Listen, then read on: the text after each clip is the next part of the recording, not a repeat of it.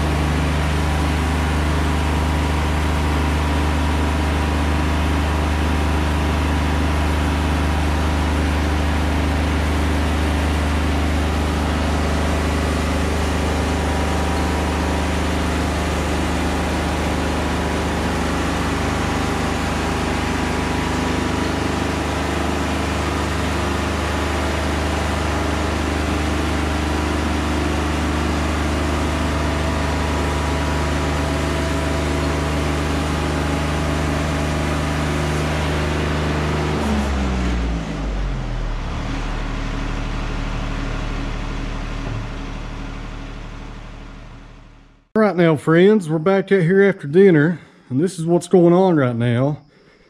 Right here is all the ash that I've been sawing for the past few days. It's all 5/4 material. Most of it gets stacked right there. It also goes back here to the sawhorses, and I picked it up with the tractor. And I'm taking these straight to the kiln. And we should have the kiln loaded up by tomorrow, and we'll start drying that stuff out. And over here beside it on the floor is the butternut we just finished up. We got our real nice 14-inch wide planks right here, and the 9-inch ones right there and right there. As soon as I get this ash out of here, we'll go ahead and stack it up and sticker it and get it off the floor. But this is what's going on here in the next few days. I'm getting ready to saw into this ash right here. Got a lot of terrible end checking right there on the small end. Pretty small log actually. Over here on deck we have 1, 2, 3 more ash logs. Let me step out here and I'll show you what's after it.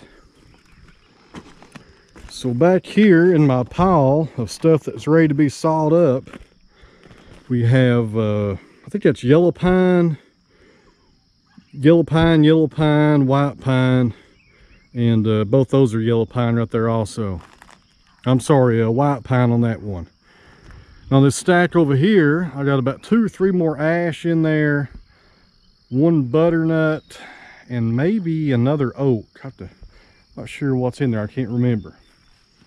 So a lot of stuff up here ready to be sawed, guys. Got a lot going on. It's a busy summer.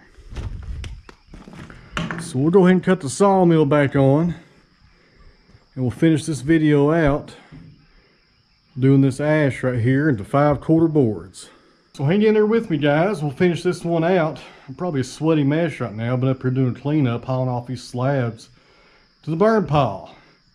It's getting late. It's actually about 8:30. But I think we can finish off this ash before we call it a night. Well, thanks for watching, everybody. One more quick thing. On Friday, the t-shirt sale ends. So if you want a t-shirt, you better get on it. There's a link down below. On Friday, we're going to end the sale. So thanks to everybody that's ordered t-shirts so far. This is the biggest, I guess, number of orders we've ever gotten of t-shirts before. It's pretty cool. So thanks for watching. If you want a t-shirt, the link's down below.